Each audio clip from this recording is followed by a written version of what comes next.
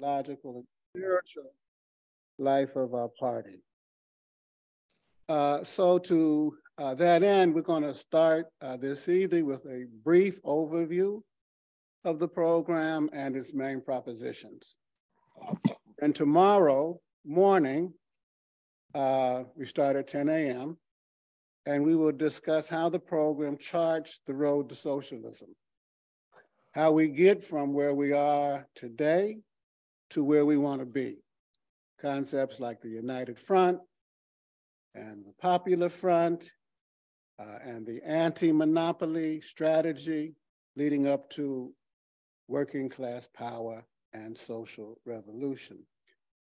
Then we're going to break, take a little pause for the cause, have lunch.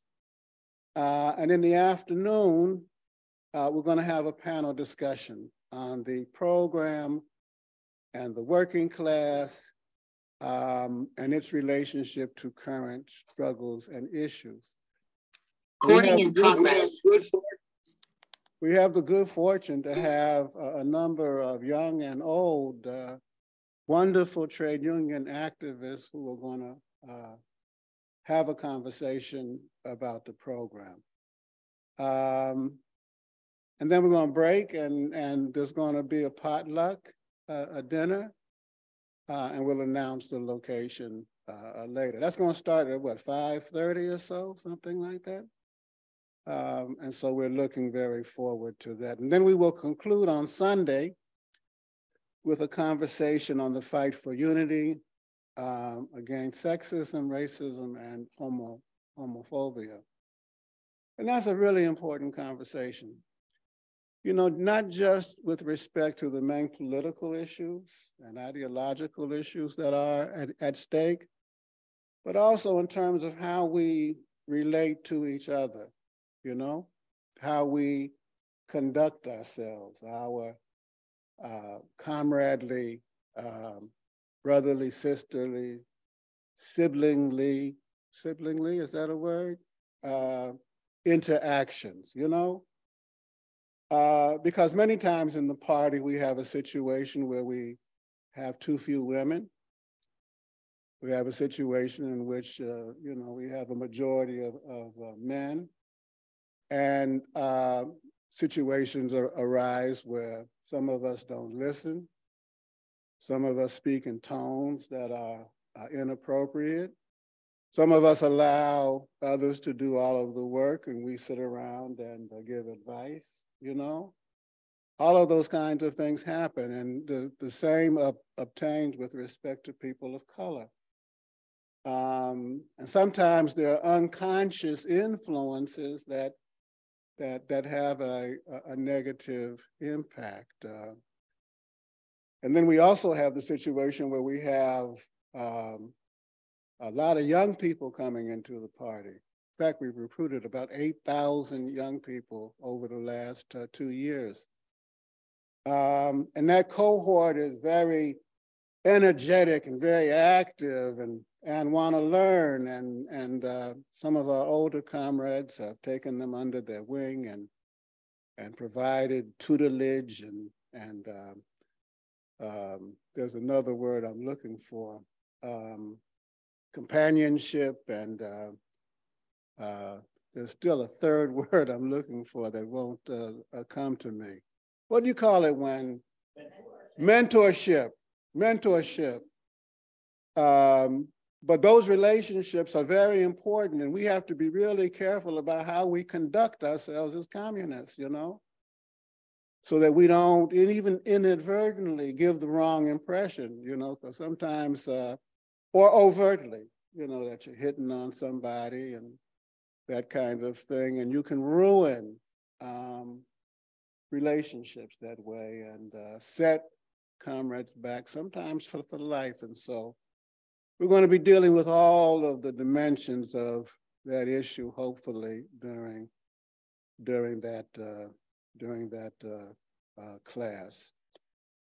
We're going to break for a half hour, and then we're going to participate in a memorial for the late Betty Smith. Betty Smith was from Minnesota. I believe she was from the Iron Range. And she was one of the district organizers of the party here in Minneapolis. And she later moved to New York and joined the national committee of the party and became the leading figure at International Publishers. And she kept that publishing house alive for a couple of decades, you know. Every day, Betty came into work.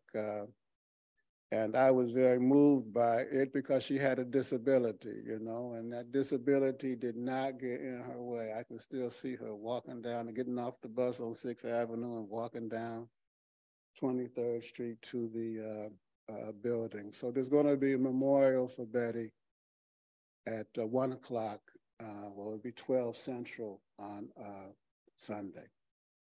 So, that's what we're going to deal with. Any questions about the program for the next couple of days? No? Okay. So let's get started. Our party's program was adopted at the last convention. When was that? 2018, 2019? And it is the latest incarnation of a long tradition in our movement that was begun first by Karl Marx and Frederick Engels, who wrote what was probably the first communist program, the manifesto of the Communist Party, Communist Manifesto.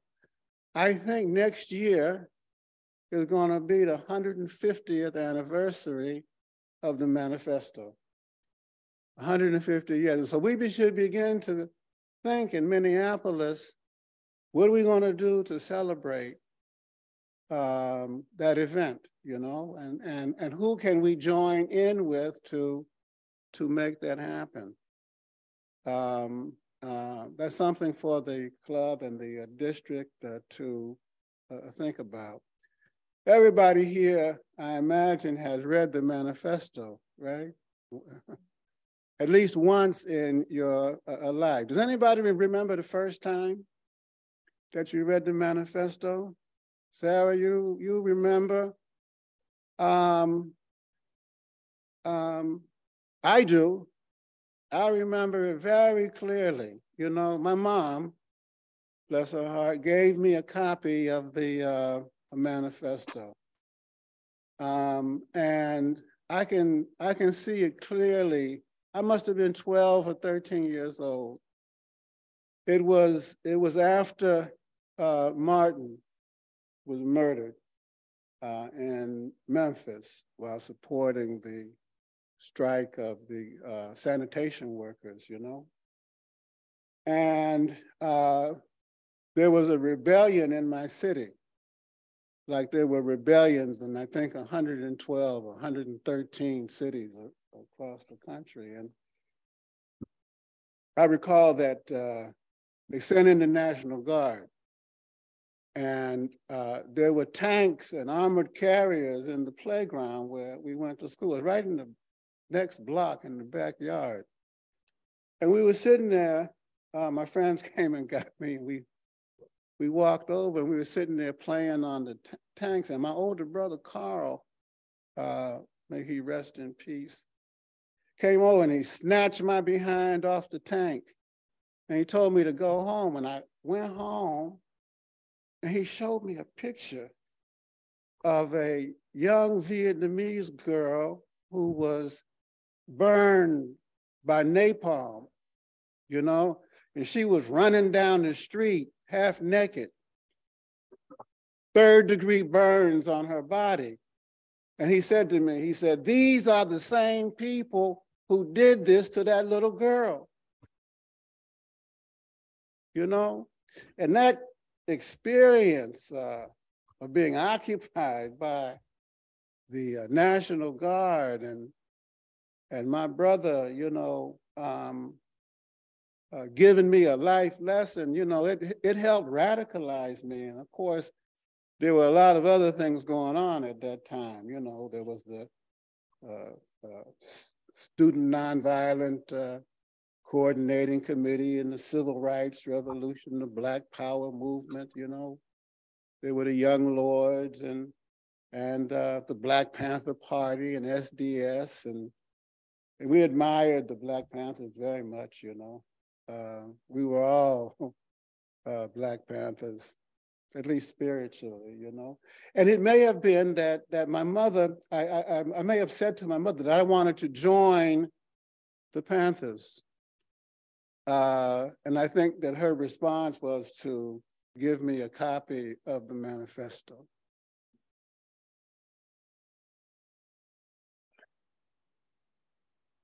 And I went downstairs to the basement where I slept, you know, and I remember reading the opening lines of the manifesto.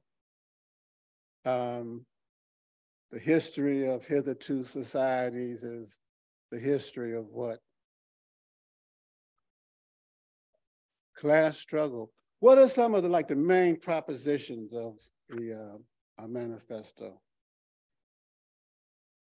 History of all hitherto existing societies is the history of class struggle. Class struggle is the motive force of history, right? That's one of the basic propositions of historical materialism. What else did we gain from the main proposition of the manifesto? Somebody help me out. Please.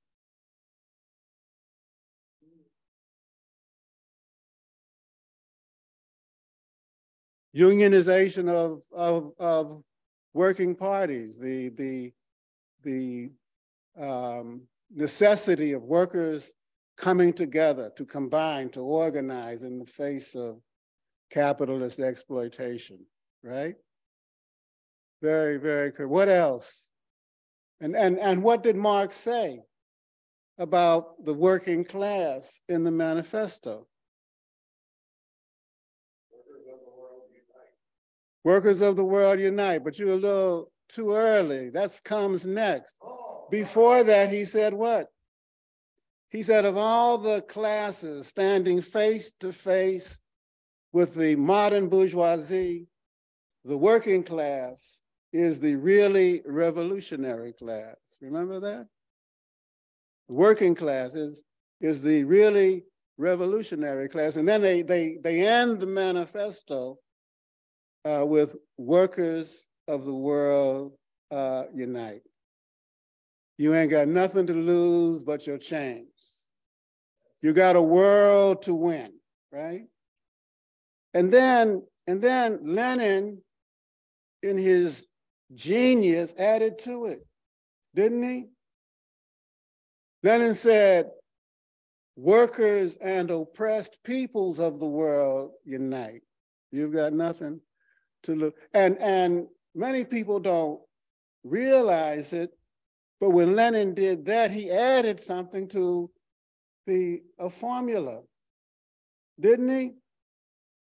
What did he add? When he added workers and oppressed people, when he added oppressed people to the formula, what was he saying? He was adding to the centrality of the class struggle, the struggle for democracy. Because he was talking about the oppressed people's right to self-determination, you know? And that's a basic democratic right. We're going to come back to that in just a moment. The manifesto and our party's program have a lot of similarities. Both are an elaboration of our general views and beliefs.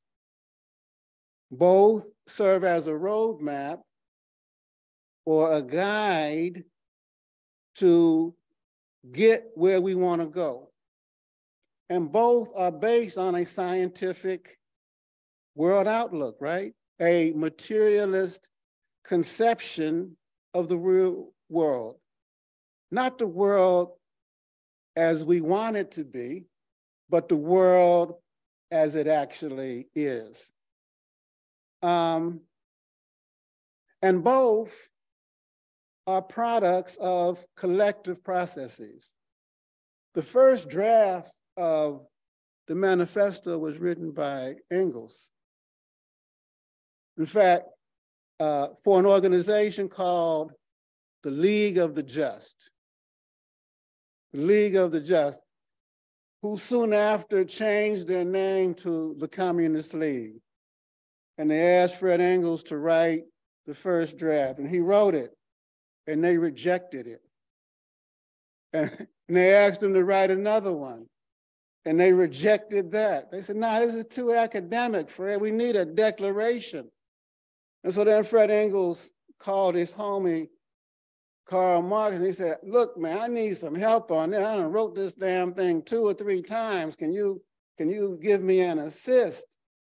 And he and Marx got together and they wrote the manifesto, and it was published in final form in 1848.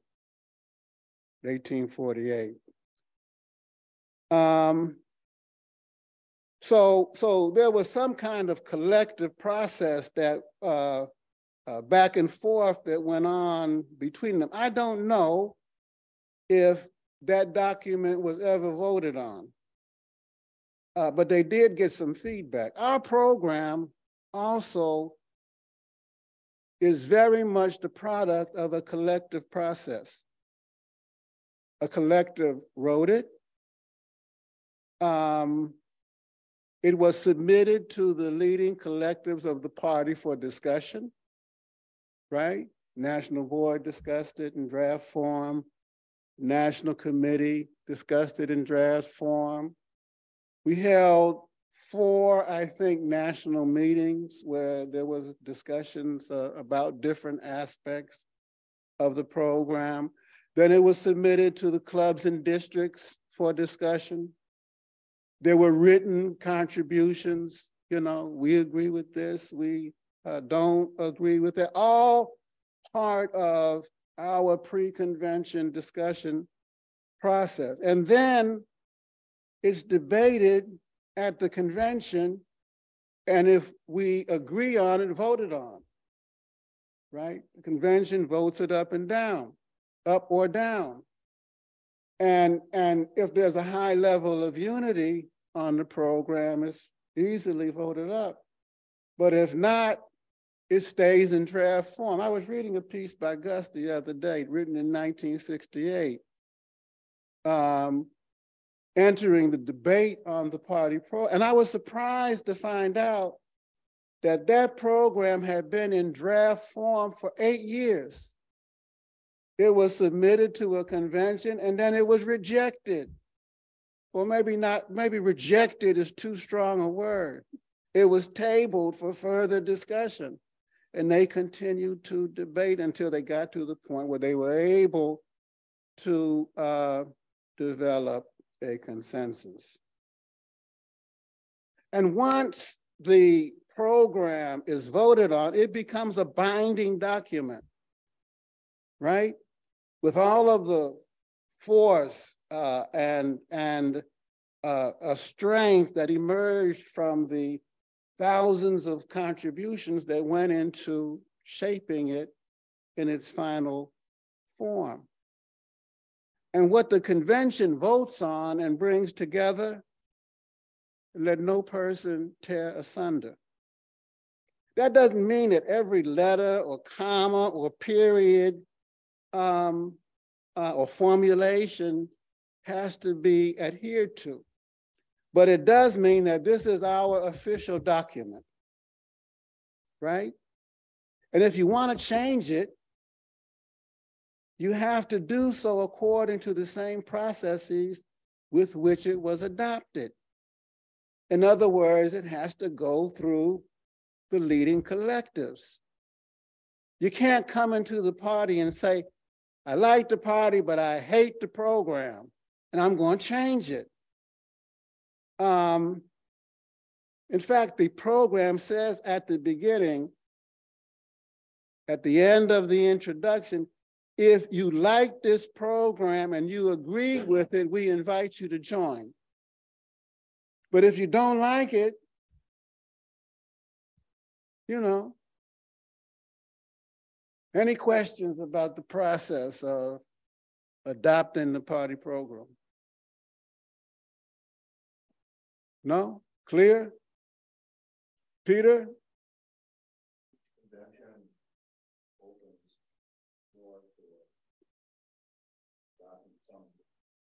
Modifications in the program? Possibly. It kind of depends on the degree of shelf life that the convention has, you know? And the degree of shelf life kind of depends on what happens in the country, you know? So if there's a dramatic change in the political balance of forces, then that might require a change in the program. We may have to make a major tactical or strategic shift, in which case, then we would have to do it. But if things kind of stay the same, you know, and there aren't major changes, like for example, from the year 1998 through 2007, there was a period of economic boom, remember? Which was broken up by the Great Recession that was precipitated by the subprime crisis. So and things kind of more or less stayed the same. I mean, Bush got elected and started the Iraq War and you know, the Democrats won the House, the Republicans won the Senate, or vice versa.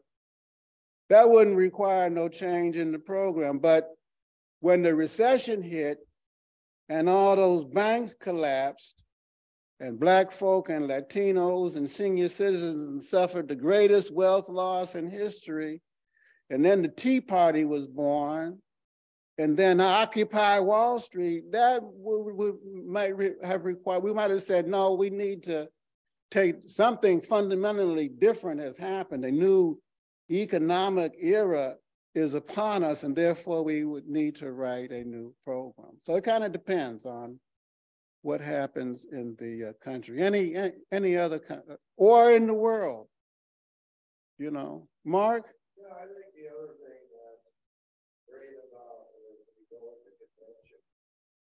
Not only does the national board and the national committee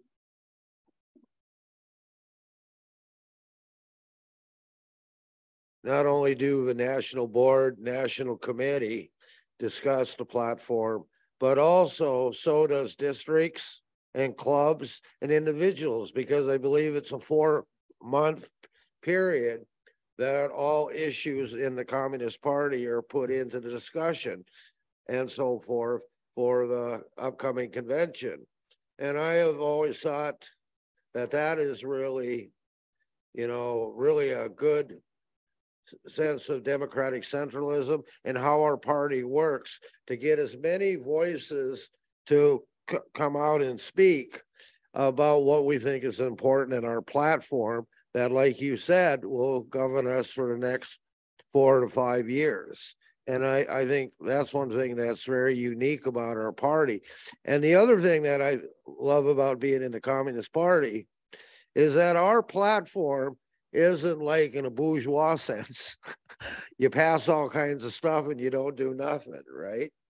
You know, in our party, our document on the party platform is viewed as a very serious document that we need to work with and support. Anyone else?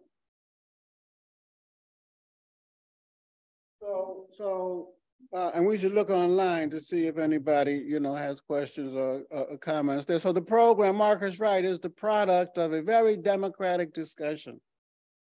You know, it takes place in the board, in the national committee, but most importantly in the clubs and districts. And there's verbal conversation, and there's written conversations, and then there are changes and edits, and then finally it's adopted by the convention. So our program has 4 main themes. It probably has more, but you know, it's my party and I'm choosing 4. Class struggle and the working class is one major theme that runs throughout this program. The struggle for democracy, number 2. In fact, the program discusses the struggle for democracy at some length. Our strategic policy, our strategy for getting to socialism, United Front, People's Front, the anti-monopoly strategy. Number 3, third theme. And finally, its treatment of the role of the party. What kind of party are we trying to build? And what do communists do in our day-to-day political work and activity? The program begins with a series of propositions about the basic contradictions under capitalism. The first of which has to do with the very basis of the class struggle. It has to do with what is at the heart of the class struggle in this country. When you boil it all down to its basic essence, what is the class struggle all about and where does it take place?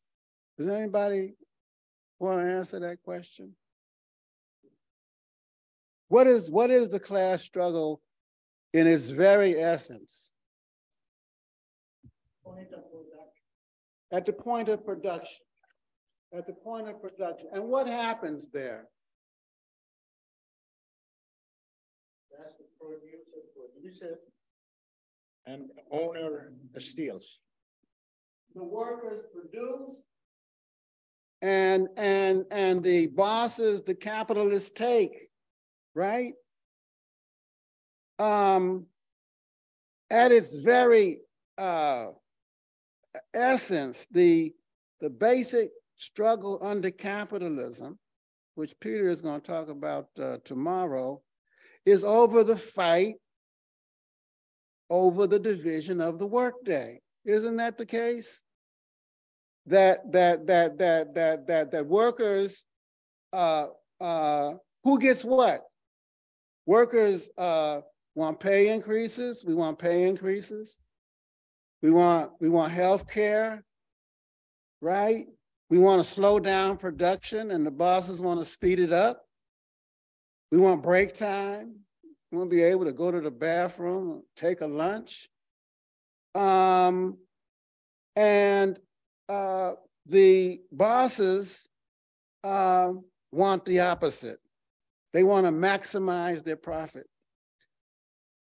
In fact, they have to maximize their profit. They just can't make any profit. They got to make the highest profit possible. Why? Because they're competing with other capitalists. And if they don't make the highest profit possible, they're likely to be taken over and eaten up by their competition. It's a dog-eat-dog world, you know? This is what was at the heart, Mark, of the dispute that took place between the railroad workers and the railroad corporations, wasn't it? What was the main issue? Sick leave, you know? And work schedules. They wanted control over their work schedules. They asked for 15 days. How many did they get? None. Why? You know, I was talking to a steel worker the other day, and he said, you know, I negotiated dozens of contracts. He was the president of his local in Warren, Ohio, by the way, where I'm from. Well, I'm from Youngstown. That's where Gus led the little steel strike back in the day. He said that the companies would rather give money than days off. Why? Because for every day off, they got to bring somebody else. They got to do a new hire, you know? And so they fight it like nobody's business. He said, in my union, in the Steelworkers Union, we have 3 days that we want, 3. And so if the railroad had gotten 7, that would have been something. But at the heart of the issue was the right to strike. And the fact of the matter is that the Biden administration and the Congress abrogated. They were strike breakers. They violated the sacred right of the workers to strike, you know? And that was a very negative development. So, the most basic struggle under capitalism, what is at the heart of the class struggle is the fight over the division of the workday. Who gets what? That is the first proposition of the program.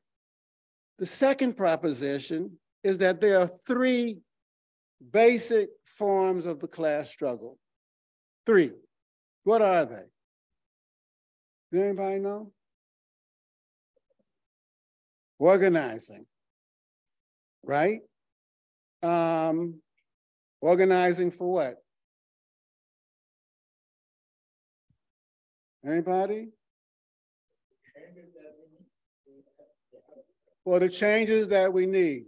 Well, we already talked about one form of the class struggle, right? Economic, struggle for wages, benefits, healthcare, sick leave. That's one basic part of the class struggle. Organizing for what we need, politics, voting rights, criminal justice, decent housing, decent health care, marriage equality, right? Second part of the class struggle. What's the third part of the class struggle? Anybody know? Lenin said there are 3 basic forms of the class struggle. Economic, struggle for better living conditions, higher, more money, pension, political, that's the second part. And the third part is the battle of ideas, right? Ideological. What are some examples of the ideological struggle today? Well, you hear a lot about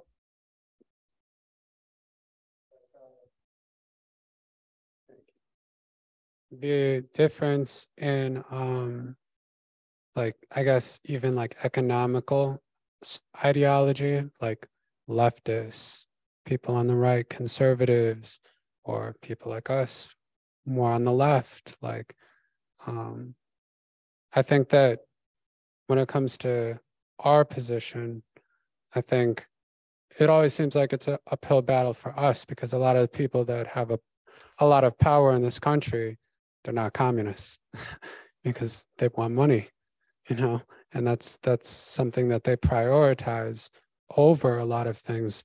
And I think a lot of the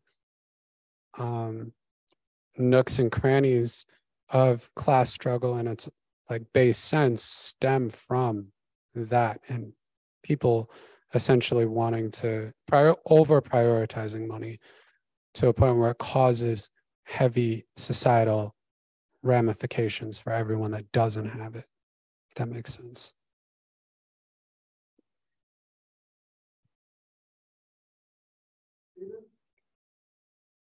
The question is ideological struggle. The huge clash is between the working class idea of what freedom is, right? And the capitalists want to have freedom to exploit, freedom to oppress. And that is going to create some contradictions in our movement going forward. So freedom for whom? That's a question.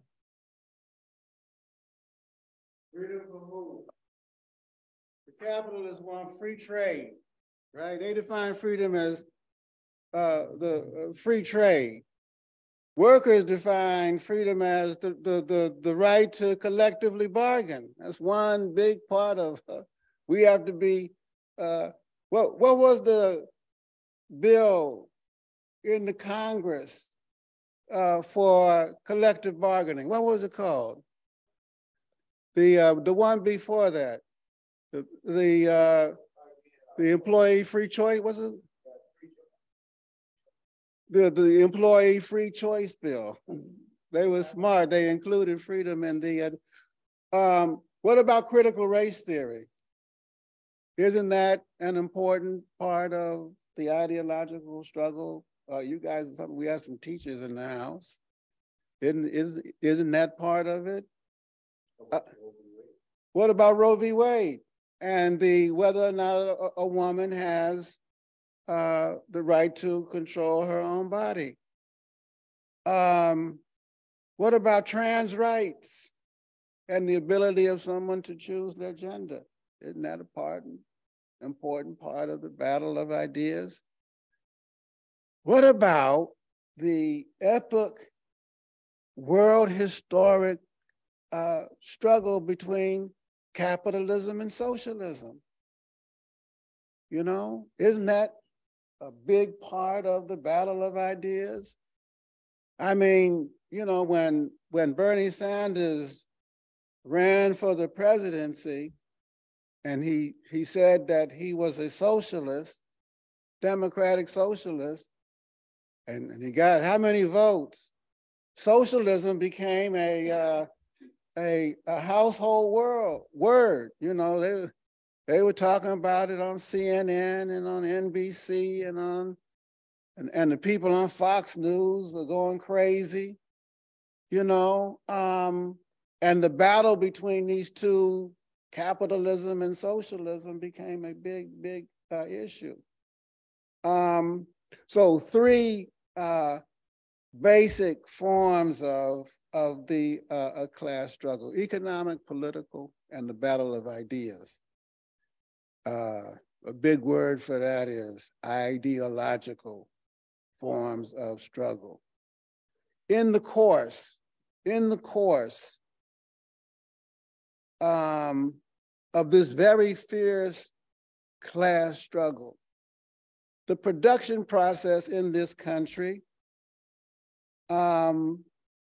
has produced a single working class. That's the third important proposition of the program. The first being that the basis of the class struggle is the fight over the working day. The second, that there are three forms of the class struggle: economic, political, ideological. The third is that the class struggle in this country has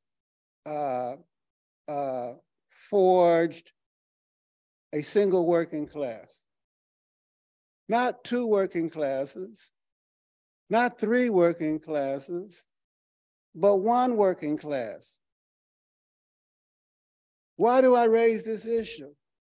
If you listen to these news programs, Fox, MSNBC, ABC, you'll hear them talking about the white working class or the Black working class or the Latino working class. Are there three working classes in this country? Let me ask another question. How is class determined according to Marxist terms? How do you determine what class you're in? Does anybody know? In relationship to production, what you do, right? We argue that class is determined in relationship to production, not by income, not by how much you make, not by whether you're employed or unemployed, because unemployed people are workers, most of them, but by whether you are a seller of your ability to work or a buyer of it. If you sell your ability to work, you're a worker. If you buy it, you're a capitalist. If you're a big capitalist, you purchase 1,000 people's ability to work. If you're a small time capitalist, if you're a petty capitalist, you buy 2 or 3 or 10 or 20. You know, that's the difference. Does everybody agree with that? Not only that, the capitalists or the right forces try to make more than one working class, like you mentioned, by saying white working class and whatnot.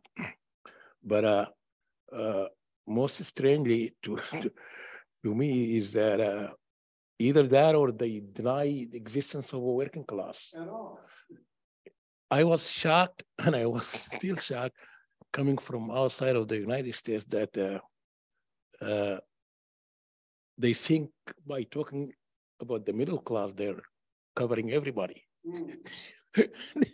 And then not only that, but the right wants you, whether you're a sanitary worker or a railway worker, to think that you're a middle class. Right. Right. And what do they do with gig workers? They say they're independent contractors. They're not workers. You're a small businessman. You know, you got it going on. You can you can you can grow. And that's what the Uber is saying. Right? You're an independent contractor. And so if we agree that class is determined by relationship to production, not by income, not by whether you're employed or unemployed, but by whether you are a seller of your ability to work or a buyer of, if we agree to that, isn't it the case that the vast majority of the people in this country are workers? You know? It's not just people who work in a factory, but teachers are workers, nurses, retail workers, but also doctors, engineers, professors. You know, they just had a 45,000 professors just unionized in California. And a big number of doctors just unionized in New York. I forget the number, Cameron. Huh? You don't know what it is. Capitalism is driving everybody into the working class. Whether you like it or not, you're being pushed. We call that the process of proletarianization, right? That's what you're being driven down. You're being forced to organize so that you can have a life. However, there is an important qualification to this concept of a single working class. Yes, there's one working class. But it is affected by what we call a racial and gender-based social division of labor.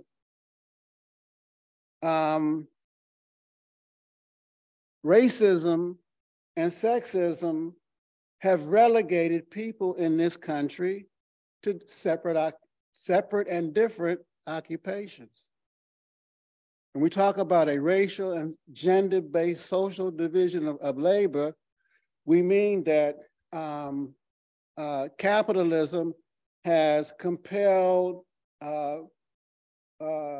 different categories of people to work in different places. Isn't that true? Go to the hospital. I'm always struck when I go to what do you see when you go to the hospital? Who is in housekeeping? Black people, brown people.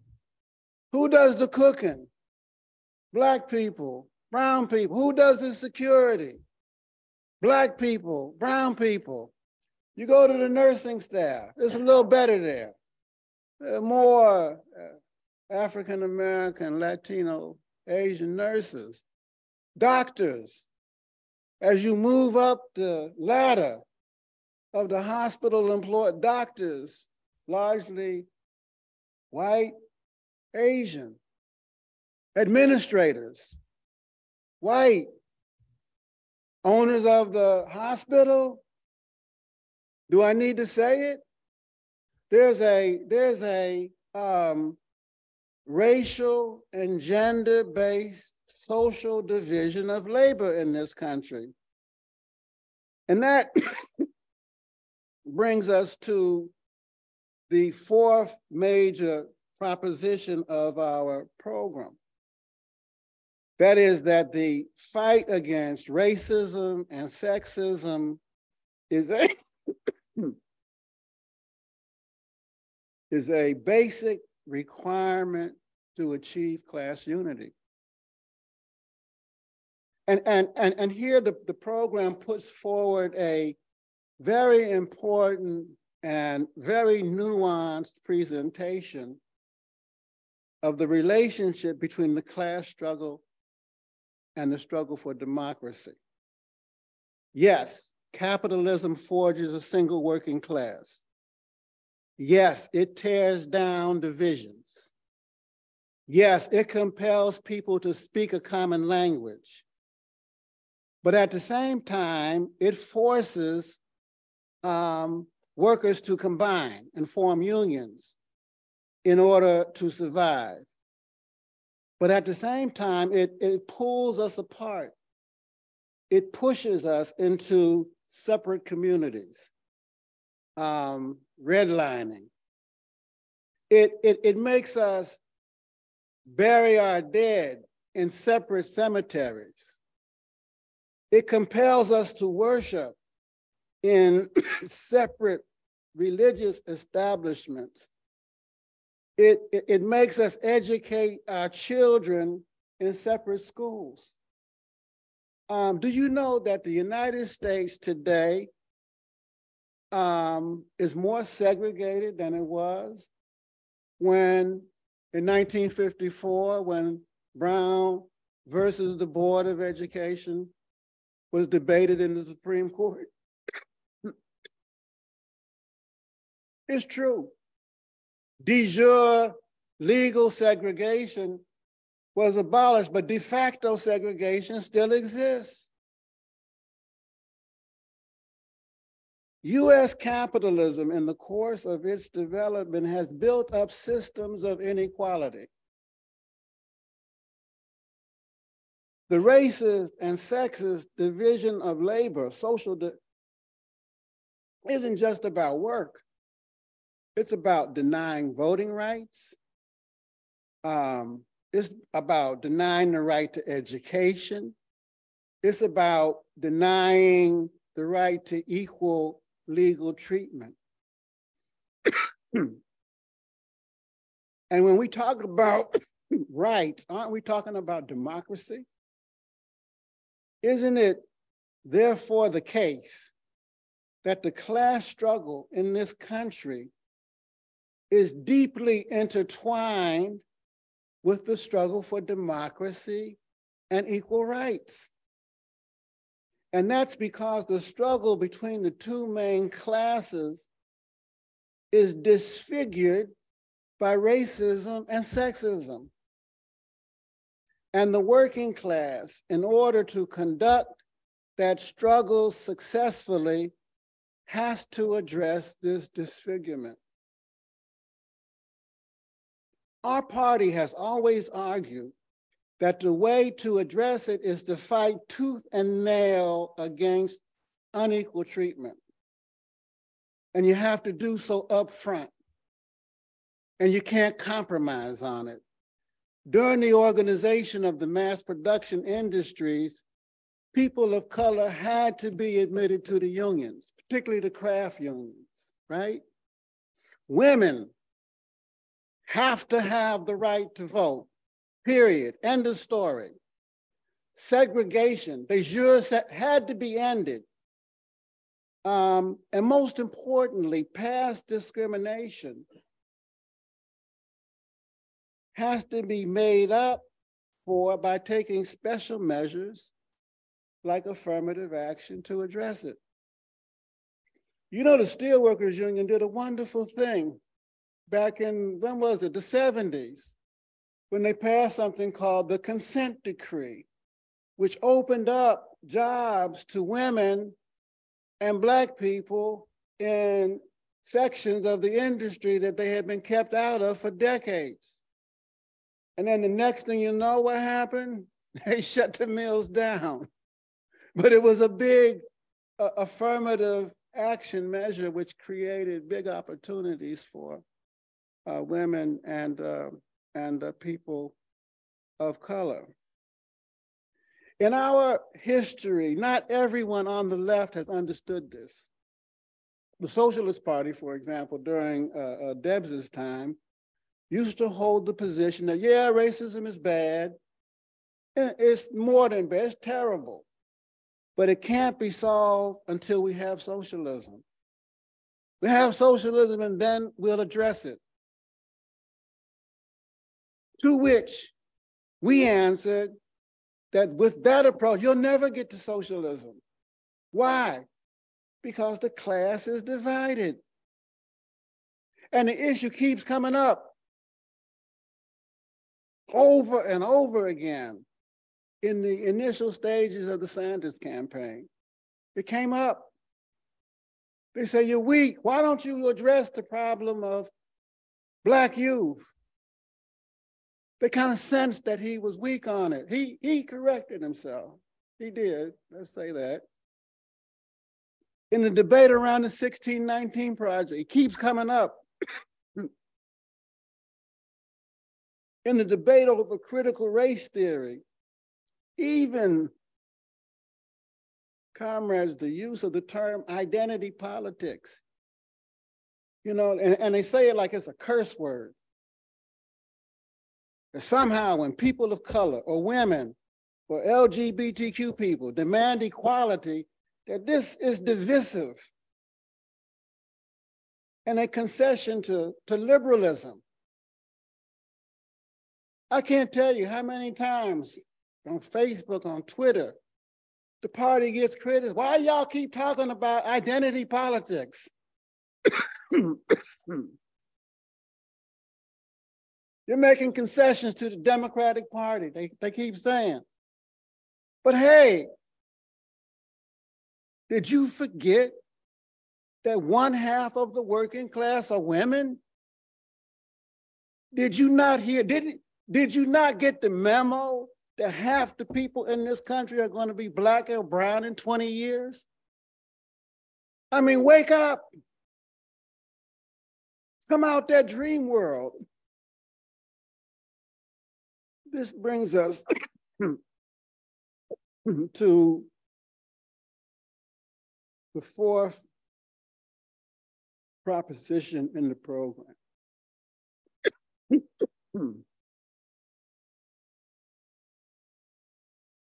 It argues that the class struggle and the struggle for democracy, notwithstanding their similarities, are not the same.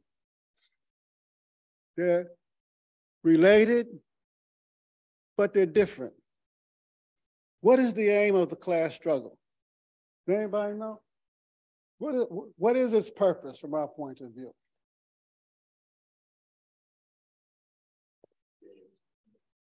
To end it. The aim of the class struggle is to subordinate, the program argues, is to subordinate capital to the will of labor. That's what we're trying to do. We're trying to dominate it. We want to dominate capital, to overcome it so that we can abolish it. Isn't that what we're trying to do? Huh? We want to expropriate the expropriators. Isn't that the goal? Replace the dictatorship of capital with working people. Dictatorship of working people. We want to replace the dictatorship of capital. And by the way, most workplaces in this country are dictatorships. Am I right or wrong? All of them. They're dictators. You ain't got no rights. And we want to replace the dictatorship of a capital with the rule of the working class. What is the aim of the struggle for democracy, of the democratic struggle? Is it not to advance equality in all forms? Isn't that what we're fighting for? Black equality, Latino equality, LGBTQ equality, in all forms. Where do they intersect, these two struggles? In the fight for class unity.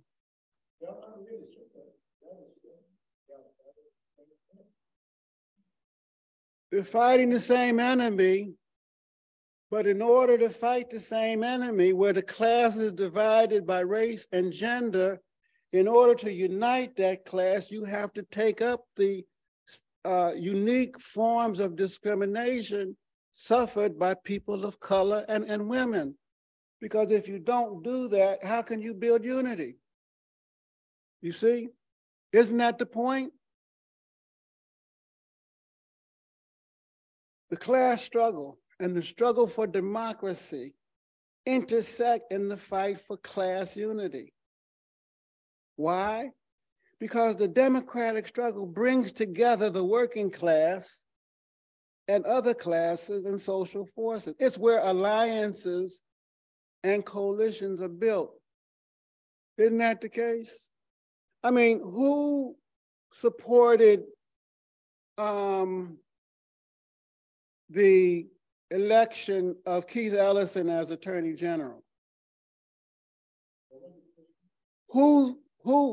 What kind of coalition was created and who led the coalition to elect Keith Ellison as Attorney General?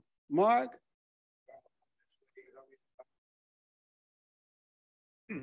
Obviously, coming out of labor, I believe that labor was, you know, in a sense, the vanguard of it. But to win, for Keith to win, it needed, you know, all the allies and people to come together, because he only won by 20,000 votes. Who was allies? The Black community, Hispanic community, the, you know, Asian community, working class people, obviously, union and non-union, and they all came together across the state to make sure that somebody like Keith, who fought for 4 years as Attorney General, fought to protect their rights and their democratic rights as Minnesotans and as Americans and as human beings. That's what he did, and the people of Minnesota understood the importance of Keith Ellison, and he was able to win because we put together a united front to win. And everybody played their role, and they played it well.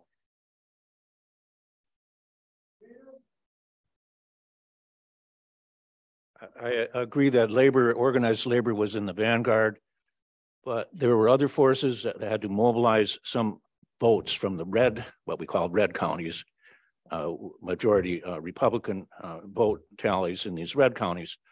But the Land Stewardship Project, which one of their big struggles is against corporatized factory farms, putting family farms out of business. We had a network all over the state of Minnesota, and we had people monitoring the elections and running elections in some of these red counties. So Attorney General is a statewide vote. Take Action Minnesota, outwardly sort of social democratic formation, but in their website, you could find reference to end stage capitalism. So there's change afoot. but we mobilized the vote out in some of these red counties because those votes tallied up for a total that elected Keith. So that was important work. Through the Congress, what kind of coalition resulted in her election? Does anybody know? I'm sure the Somali community played a big role. I mean, who else? Did the labor movement play a role? Did the women's movement play a role? Did the peace movement play a role?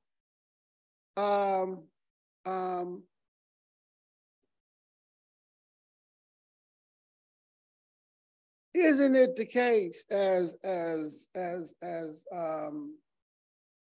demonstrated by Mark and Peter that the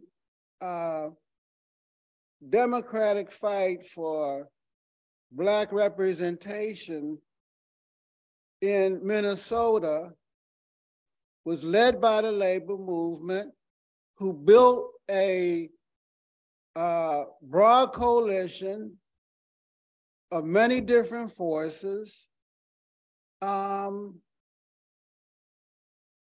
got them elected. It was the democratic struggle that brought together the working class and other class and social forces. That's basically what we're trying to say. And by that win for like Keith and Omar, it was an important victory for the working class. And I think sometimes even our friends and sometimes even our members don't forget or don't understand the importance of victories. Because what it was, a couple things. One, Omar is a new American. She's a woman of color, and she is a new representative of new communities in Minnesota, but also the nation. Keith is also, and they're both Muslim, right? And so they were both attacked heavily. Keith, you know, why that it was important? He is the first, you know, statewide elected Black person in the history of Minnesota. And the last thing why it's so important is that not only does Keith represent people of color, he represents all people in the People's Coalition to fight for democratic rights. And he just don't say it. He lives it 7 days a week, 24/7. And so that's why that victory of Omar and Keith are so important, because we're changing how Americans and Minnesotans look at elections, and it's a benefit for the working class. So we agree that the struggle for democracy brings together the working class and other class forces. It's where alliances between workers and women and Black folk and Latino and Asians and small business and peace forces and religious forces, everybody who has a belief in small d democracy comes together to support candidates, not necessarily on the basis of party label, but on the basis of where do you stand on the issue? Do you support a woman's right to choose? Do you support the right of unions to collectively bargain? Are you opposed to the tremendous growth of the military budget? Are you for radical reform of policing? You know, Ilhan called for defunding the police. They went after her like nobody's business for that. The Attorney General the same way. So if you stand for progressive, small d, democratic, working class issues, this is where the class struggle issues and the struggle for democracy come together. And it's on this basis that the program places its fifth proposition. that the struggle for democracy is the main vehicle through which class struggle in many forms takes place in this country. Here's what the program says, and I'm quoting: the struggle to defend and enlarge democracy in every realm is therefore the only path to socialism in our country. Any other path will fail and is politically indefensible. Peter, the struggle to defend and enlarge democracy in every realm of life is therefore the only path to socialism in this country. And then they say, any other path will fail and is politically indefensible. That's one hell of a statement. What are the other paths? Somebody tell me. General strike? Somebody wrote to us. We talked about it this morning. Y'all watch Good Morning Revolution? Every Friday we have a YouTube show. We talk about politics. He's on it, I'm on it. Rosanna's on it. They wrote to us and they said, why don't y'all call a general strike? We said, we're not a trade union movement. You want a general strike? Go to the AFL-CIO, ask them that question. What are the other paths to revolution? People's war? Is that what you're going to do? Another January 6th? You think that's going to win? What did Mao Zedong say? You want to surround the cities from the countryside in this country? When them boys got thermonuclear weapons that'll blow you from here to kingdom come and back. In fact, there won't even be no kingdom come, you know? Yes, but remember what Mao said, you know, imperialism is a paper tiger, yeah. With nuclear weapons. It's fair to ask, what is your strategy? If you don't like ours, what's yours? Because at least we have a strategy. Huh? That brings us to the sixth proposition in this program. The program champions what we call the United Front strategy. That we seek unity of action on issues regardless of political persuasion. We'll work with anybody. If you agree that we should have the PRO Act, we'll work with you. If you agree that women should have a right to choose, we'll work with you. If you agree that global warming is real, we'll work with you. If you believe trans people should have the right to be who they are, we don't care if you're a Buddhist, a Muslim, a Christian, a middle, you could be a conservative, we don't care. Let's unite regardless of political outlook and on the issues on which we can agree. Our goal is to work towards a broad coalition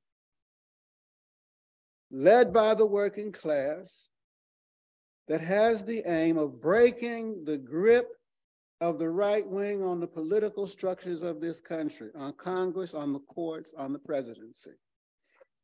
This coalition, we think, will need to use all of the tools in the toolbox to accomplish its aims: strikes, boycotts, occupations, voting. It is clear that it will require a radical reform of the political system.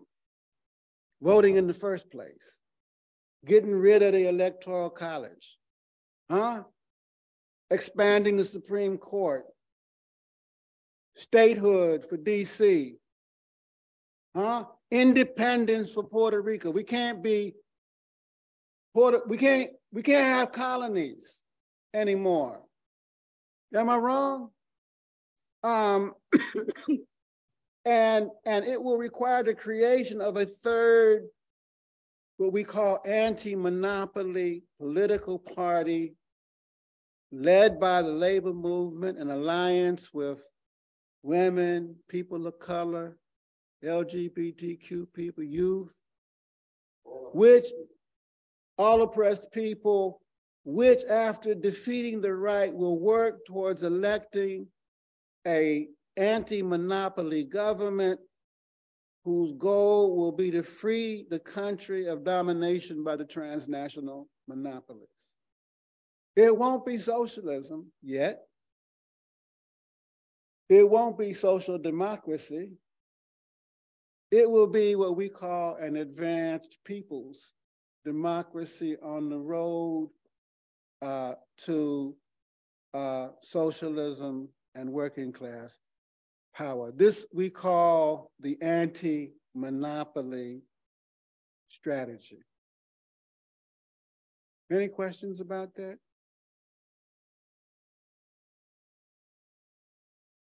We're going to talk about it in depth tomorrow morning with Scott Hiley. Peter?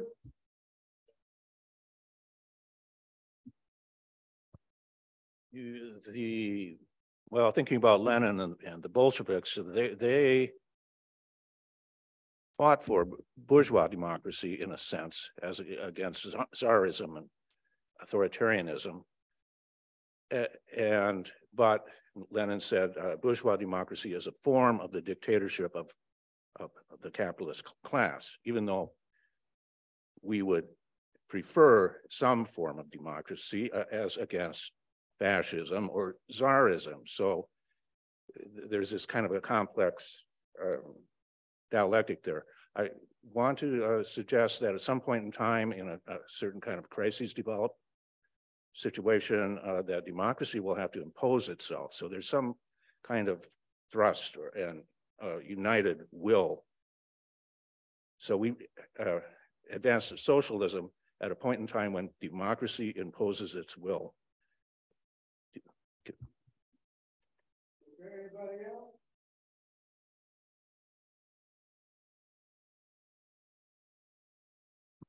I guess one of the issues that I like to discuss and bring it and have some conversation on is that the idea of workers' democracy and cooperatives, that I believe with all my bone that our party has made a great mistake not to get into that kind of line of cooperative in terms of housing for not only members, the neighborhood. The ideas of we have to start to manufacture food rather than just shoot and we got to start from there to develop working people. And during that kind of cooperative ventures and so on and so forth, we could have conversation about what it's not really, you make it easy to understand the Marxism and communism. It's easy. But the idea is to really, and another thing is theory and practice. In a practice, we got to start to have a lot of cooperative ventures, cooperative mentality, cooperative, and I have been here for 45 years, 50 years, and I have seen the standard of life of working people from this country, especially when Reagan came and completely deindustrialized, brought this to a level of third world, really, right now. And I was at the center of this when the Reagan came. I mean, so you would see that American Hoist had 15,000 people working at union level part. When Reagan came, just closed the door and drop. These are the issue I want to, I have some conversation about whether really looking at the cooperative as a really part of our strategy. Yeah. There's a professor, Marxist professor, I think his name is Richard Wolff. He's a big champion of cooperative. We support cooperative. We're not opposed to them. We don't think it's going to be the main thing, but you know, it's part of the picture. Peter, all of these struggles, the right to vote, the right to choice, are all bourgeois democratic rights, all of them. They're not socialist rights. They're good, but they take place within the framework of capitalist democracy. That doesn't mean that they're wrong. And we fight for taking them to their logical conclusion. Take them as far as you possibly can. Embellish them and deepen their content. Well, we invite anybody online to ask a question. Is there anybody, do we have any questions there?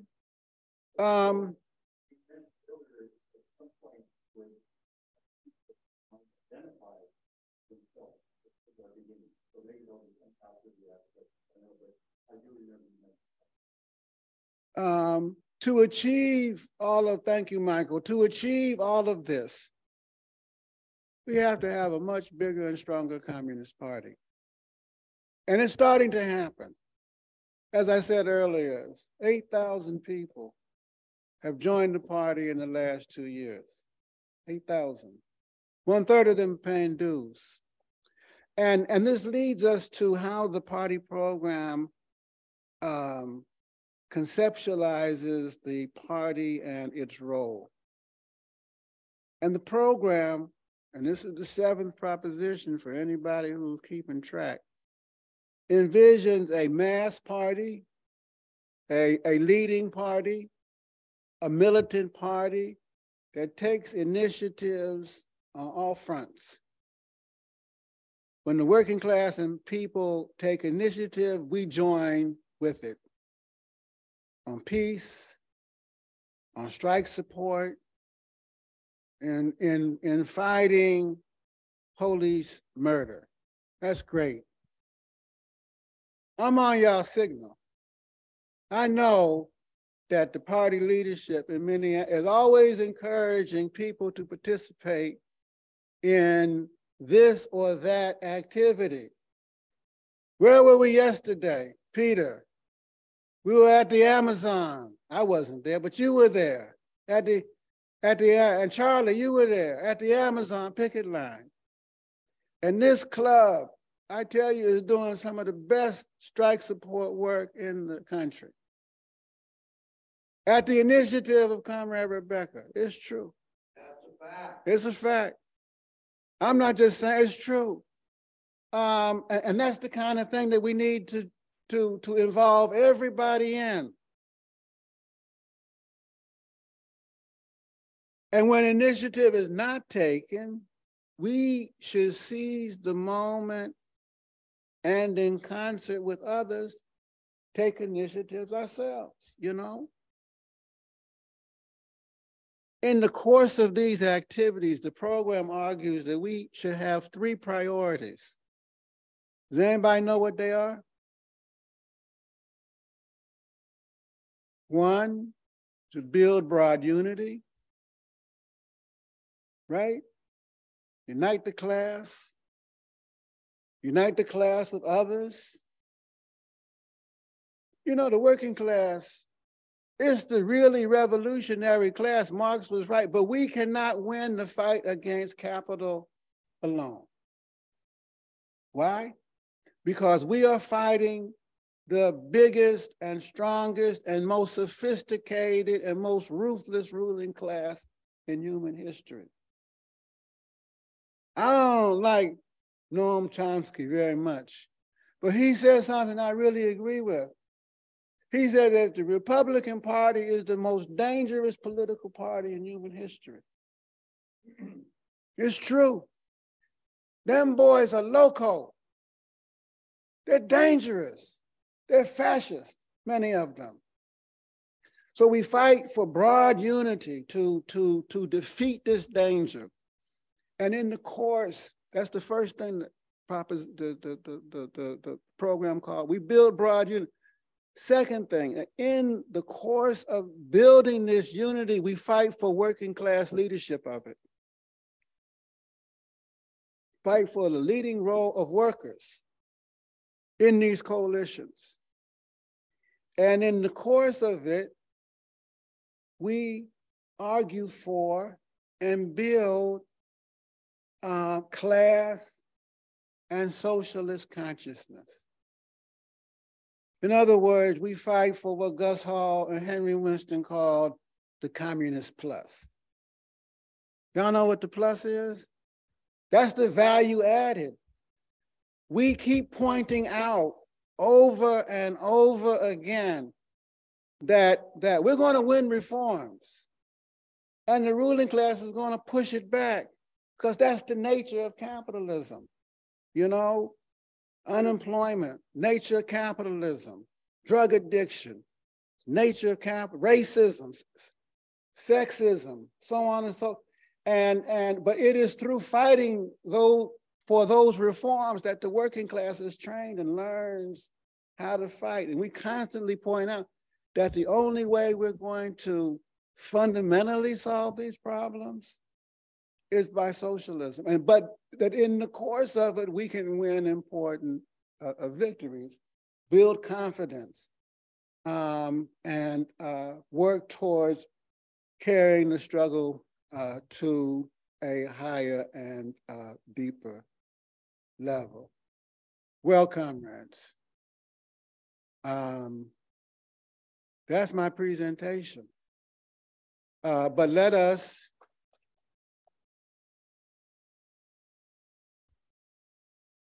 Mark wanted to make a comment. Let's see if there are any other comments or questions, and then we'll try. Let's see if there's anybody online that has a question, and then we'll try to wrap up. I was told by the leadership of the party in Minnesota that I only had an hour and a half. If I took another minute, they weren't going to invite me back.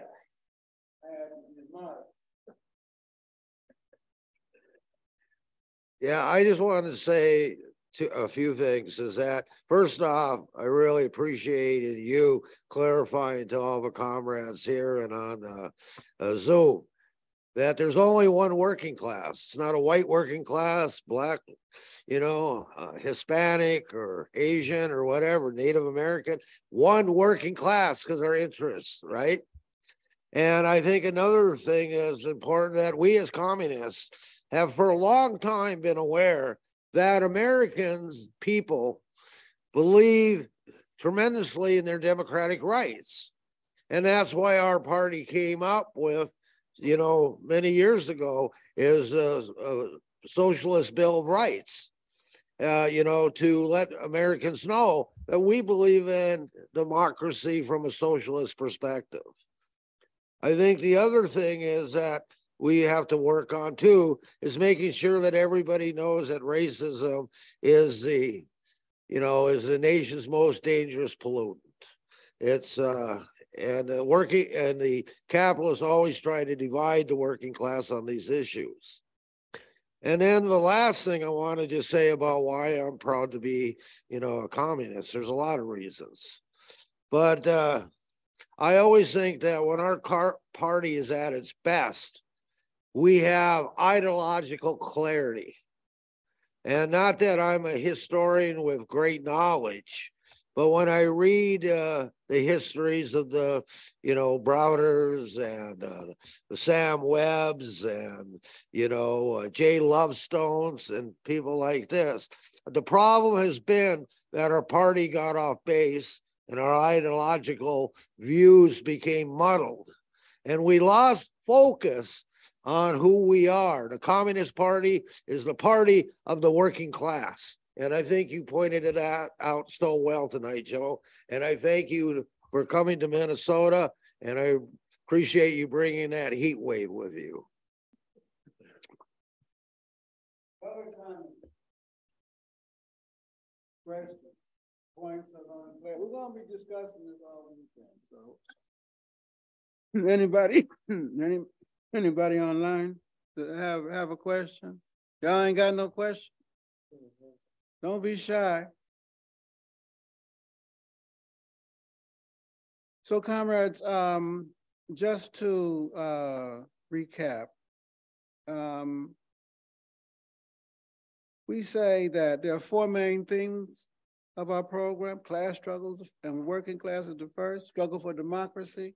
Second, our strategic outlook is the third, movement from Popular Front, United Front, anti-monopoly. And then the third theme in that program is on the role of the party, and that there are like 7 or 8 major propositions in this program. One is that the heart of the class struggle is the fight over the division of the working day. We say that there are 3 main forms of the class struggle: economic, political, ideological, right? We say that in the course of this class struggle, a single working class is forged, you know, at the point of production, but that this working class has been subjected to, in the course of the growth of capitalism, a racial and gender-based social division of labor. People are forced into certain occupations. And that therefore, the fourth proposition is that in order to address those divisions, sexist and race, you have to fight for class unity. And that the only way that you can fight for class unity is by by taking up the special problems that are affecting people of color and women and LGBTQ people. The fourth proposition is that the class struggle and the struggle for democracy are not the same, though they are related. And that the aim of the class struggle is to subordinate capital to the will of labor, to dominate it, to overcome it, and to abolish it, to expropriate the expropriators without compensation. Y'all been robbing us for 400 years. Am I right? I mean, come on. And that the aim of the struggle for democracy is to advance equality in all forms, right? And that these two struggles intersect. The democratic struggle brings together the working class and other class and social forces. It's where you build alliances. And you can't win the fight against the big bourgeoisie unless you have broad alliances and a fighting unity. The working class, the root is too strong. It can be defeated, you know, but it's going to take a hell of a fight and a hell of a strong and big and sophisticated and mature movement in order to do so. And the fifth proposition is that the struggle for democracy is the main vehicle through which the class struggle takes place. Again, the struggle to defend and enlarge democracy in every realm is therefore the only path to socialism in our country. Any other path, we say, will fail and is politically indefensible. Which brings us to the last two propositions. We have a strategy, united front. United front and more united front, you know? Unity of action based on issues. And lastly, in order to achieve all of this, we need a bigger, better, more diverse, more active Communist Party led by workers, led by women, led by people of color, that takes initiative, in Minnesota and the nation, that takes initiative on all fronts. And in the course of that, the role of the party is to build unity, is to fight for working class leadership. And in the course of that, build class and socialist consciousness. That is our plus. Thank you for listening and good night. And we'll see you at 10 o'clock tomorrow morning. Okay.